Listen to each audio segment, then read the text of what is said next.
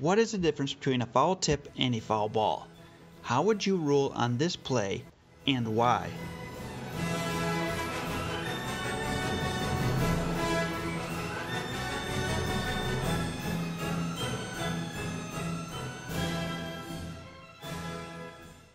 A lot of the Red Sox games you guys have done with the Yankees. What is it with Hanley Ramirez in the helmet?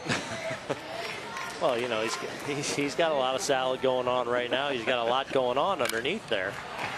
And when he lets it rip, he lets it rip. So there's a lot of force coming. Just kind of pops off, kind of his thing right now. Right.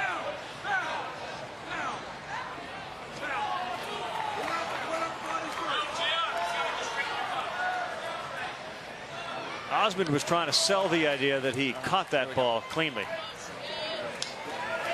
A good sell. Excellent sell.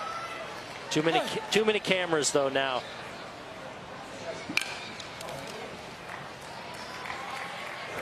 Oh, look at the sell back there by JR.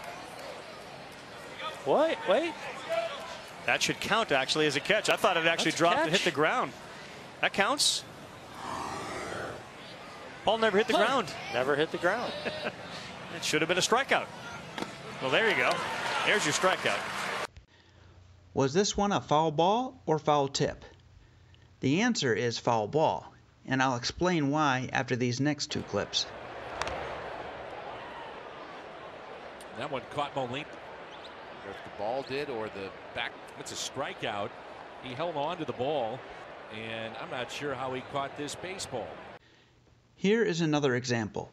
Would this one be a foul ball or a foul tip? The answer, foul tip. But wait, weren't they both the same thing? Before we answer that, here is one more uploaded by Close Call Sports. It's again Yadier Molina, and the umpire explaining to the manager why he made the call he did. It hit his glove first and then he held it against his chest. So the umpire said that in Molina's case, the ball did hit the glove first, then was caught in the leg. Let's go back to the Little League World Series example. Notice the umpire comes out and signals to his two corner umpires. And when he lets it rip, he lets it rip. So there's a lot of force coming. Just kind of pops off, kind of his thing right now. Right.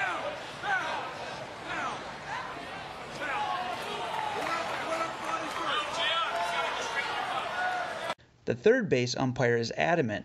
It's down, it's down. It went off his body first. You can hear this in the video. Here is the pertinent rule. A foul tip is a batted ball that goes sharp and direct from the bat to the catcher's hands and is legally caught. It is not a foul tip unless caught, and any foul tip that is caught is a strike and the ball is in play.